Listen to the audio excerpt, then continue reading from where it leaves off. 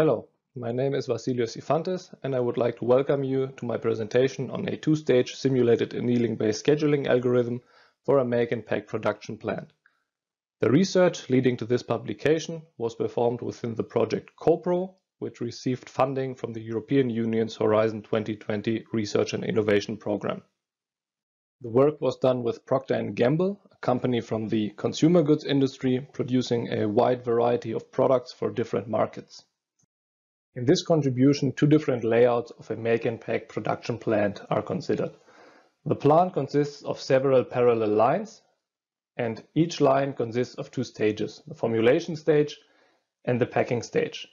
In the first stage, the formulation stage, intermediate products are made and then afterwards sent to the packing stage, resulting in the final products. In the first layout, the coupled layout, the two stages for each line operate simultaneously and are synchronized. In the second layout, the decoupled layout, we introduce an intermediate buffer between the two stages. This means that after intermediate products are made in the formulation stage, they are first stored in the buffer before they are packed in the corresponding packing stage.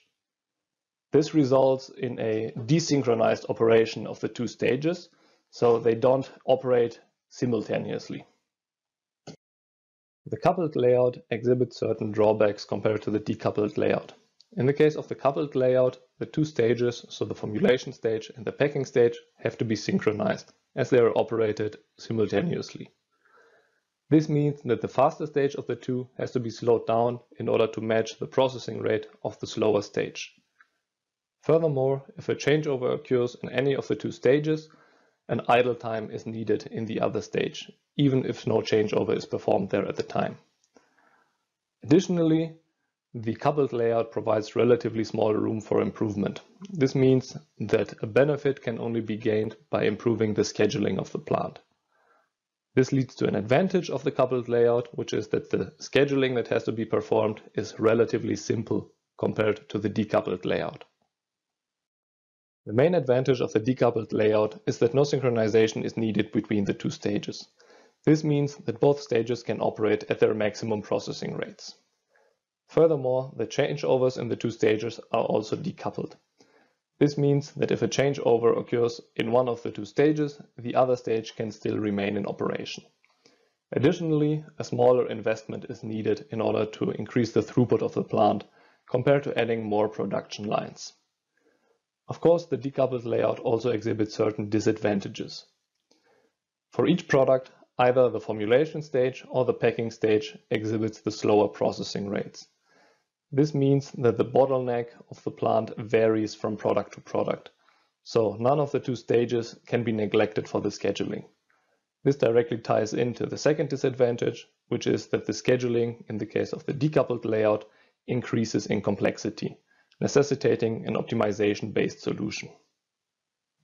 The goal of the scheduling problem is to allocate a set of orders I to a set of lines j and sequence the operations of the allocated orders. The objective of the optimization is to minimize the make span of the schedule. Some constraints include fixed processing times for all orders on the lines, sequence-dependent changeover times, eligibility between orders and lines, and buffer capacity constraints for the decoupled layout. The most important parameters of the scheduling problem are the processing time of each order and the changeover time between two different orders. The scheduling problem is solved in two stages. After receiving the input data, which consists of the set of orders, including their processing and changeover times, as well as the set of lines, a random initialization of the schedule is performed. After that, in the first stage, the allocation of the orders to the lines is performed. After this stage is completed, the allocation is fixed and the schedule is refined in the second stage, which performs a sequencing of the orders on their allocated lines. After the second stage is fixed, the final schedule is obtained. The optimization is performed by simulated annealing, which is a single solution-based meta-heuristic optimization algorithm. It is based on the physical phenomenon of metal annealing, in which a metal is first heated, resulting in a state of high energy where its atoms are allowed to move freely. After cooling, a state of minimum energy is reached. The analogy with this physical phenomenon in the simulated annealing algorithm is the acceptance of worst solutions according to a temperature-dependent probability in order to escape local optima of the optimization problem. Here you can see the general scheme of the simulated annealing algorithm. The problem is initialized with an initial solution and an initial temperature. First, from this initial solution, a neighbor solution is generated. If now this neighbor solution is better than the current solution, it becomes the new solution. If the termination criterion is not met, we reduce the temperature and generate a new neighbor solution. Now, if the neighbor solution is worse than the current solution, we compute a temperature-based probability function. And according to this probability, we can accept the worst solution. If we accept the worst solution, it becomes the new solution, and we reduce the temperature again and generate a new neighbor solution. If the worst solution is not accepted, we again reduce the temperature and generate a new neighbor solution from the current solution. And this process repeats until the termination criterion is met, and then we receive the final solution of the simulated annealing algorithm. Let's look at some details of the simulated annealing algorithm. Suppose we have a general minimization problem where we try to minimize a function f of x. First, we initialize the problem with an initial solution x0 and an initial temperature T0. Then, at each iteration step k, we first compute the new solution xk from the current solution xk minus 1. After having obtained the new solution, we compute the temperature-dependent acceptance probability function. This function p is equal to 1 if the objective value of the new solution is better than the objective value of the current solution. Otherwise, it is computed through this exponential term, depending on the objective values of the two solutions and the temperature. The new solution is accepted if the value of the acceptance probability function is greater or equal to a uniformly distributed random number between 0 and 1. Otherwise, we keep the current solution. Then the temperature is updated depending on the initial temperature, a constant update parameter a, which is less than 1, and an exponential parameter h, which is increased after a fixed number of iterations. The optimization terminates when the temperature reaches a specified temperature threshold Tmin. An important aspect of each meta-heuristic optimization algorithm is the representation of the solution. In our case, we represent the solution as a permutation of orders for each line. This corresponds to the sequence in which the orders are processed on the specific line. From this information, alongside the processing times for all orders and the changeover time between different orders, a schedule can be computed. Another important aspect of meta-heuristic optimization algorithms is the generation of neighbor solutions. As already discussed, our scheduling algorithm is divided into two different stages. In the first stage, the allocation of orders to lines is performed.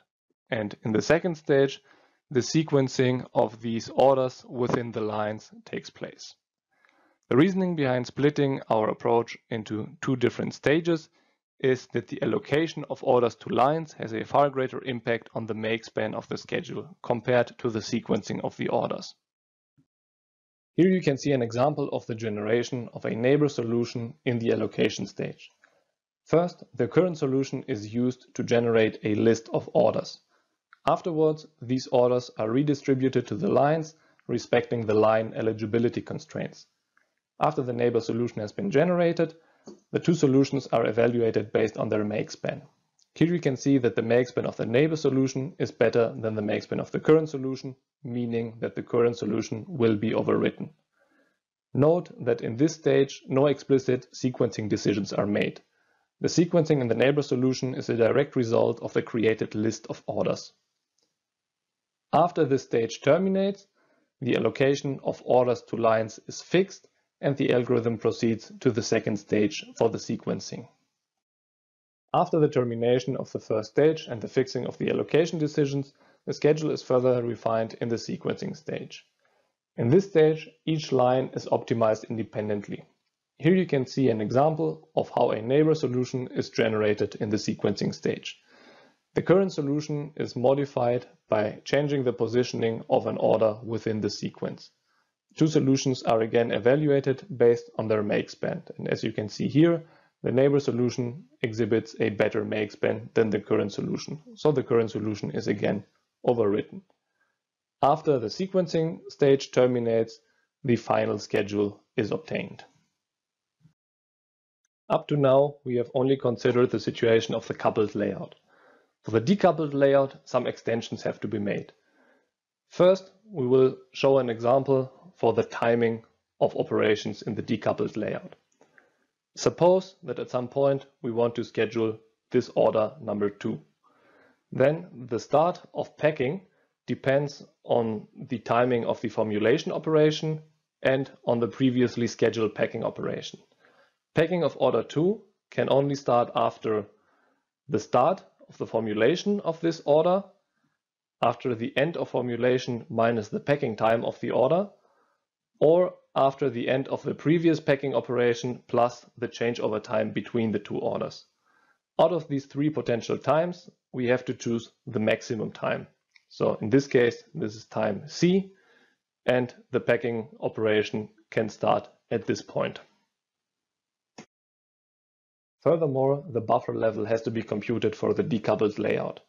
This is here again demonstrated with an example where the formulation rate of an order is larger than its packing rate. Suppose that at some point we want to start a formulation operation. This means that the formulation stage starts feeding intermediate products into the buffer and the buffer level increases. Now, before the end of the formulation stage, we start a packing operation. This means that the packing stage starts withdrawing intermediate products from the buffer while the formulation stage is still feeding the buffer with intermediate products. As the formulation rate is larger than the packing rate, the buffer level still increases, but with a slower rate. Then, when the formulation finishes, the remaining products are withdrawn from the buffer by the packing stage and the packing operation ends. Let's now look at some results of our scheduling algorithm. For the simulated annealing, an initial temperature of 15,000 was used, the parameter A was set to 0.9, and the exponential update parameter H, starting at 0, was increased by 1 each 1,000 iterations. On the top side, you can see a schedule provided by the plant's schedulers, and on the bottom side, you can see a schedule produced by our scheduling algorithm. You can see that our scheduling algorithm improves the make span of the schedule compared to the actual schedule. In addition to that, in our approach, the 3 lines finish more or less at the same time. This is beneficial compared to the actual schedule as it ensures a more balanced operation of the plant. In the case of the decoupled layout, both the operations of the formulation stage, shown in the upper part of the Gantt chart, and the operations of the packing stage, shown on the lower part of the Gantt chart, have to be scheduled. The make span in this case is further decreased due to the decoupling and the resulting desynchronized operation of the 2 stages. In addition, below you can see the resulting buffer profile, where you can see the amount of each individual order stored in the buffer, as well as the total amount of products stored in the buffer, indicated here by this black dotted line. Comparing the make span of the actual schedule provided by the plant schedulers to the ones obtained by our scheduling algorithm shows that significant improvements can be achieved. The decoupled layout provides greater improvements which can mainly be attributed to the higher processing rates due to the desynchronized operation of the 2 stages. As simulated annealing is a stochastic optimization algorithm, the reproducibility of the results has to be evaluated. Here you can see the evolution of the best solution for 10 different optimization runs. Even though the objective values of the initial solutions vary, you can see that all of the runs converge to a similar final solution in the end. This means that our results are reproducible. Also note that in this graph, the x-axis is displayed in a logarithmic scale. This shows that the algorithm reaches quite good solutions even after a few number of iterations compared to the total runtime of the algorithm. To summarize this presentation, a simulated annealing-based scheduling algorithm was developed for 2 different layouts of a make and pack production plant. This includes a coupled layout and a decoupled layout with an intermediate buffer. The algorithm consists of two different stages, an allocation stage and a sequencing stage. The optimization results show that significant improvements can be achieved compared to the actual schedule provided by the plan schedulers. Nevertheless, despite these improvements, the flexibility of the decoupled layout is still somewhat limited in this scenario. This refers to the fact that each unit of the formulation stage is still closely coupled to one unit in the packing stage. By allowing more flexibility and connecting each unit in the formulation stage to multiple units in the packing stage, even greater improvements can be achieved. The algorithm should therefore be extended to a more flexible decoupled layout. Additionally, parallelization and hybridization of the steps in the algorithm could enhance its computational performance. An example for the parallelization of steps would be the parallel sequencing of separate lines in the second stage of the algorithm. And an example for hybridization would be to use exact mathematical programming-based approaches for this sequencing. Since we have additionally developed other solution approaches for the scheduling algorithm, such as genetic algorithms or hybrid methods combining different mixed integer linear programming models and heuristics, it would be interesting to compare these methods to the simulated annealing-based scheduling algorithm developed in this contribution. Finally, the realization of a scheduling system at the real plant remains an open challenge. And with this, I would like to thank you very much for your attention. I invite you to read the full paper for further details and feel free to contact me regarding any questions. Finally, I would like to thank the European Union for the funding of the project CoPro, which led to this publication.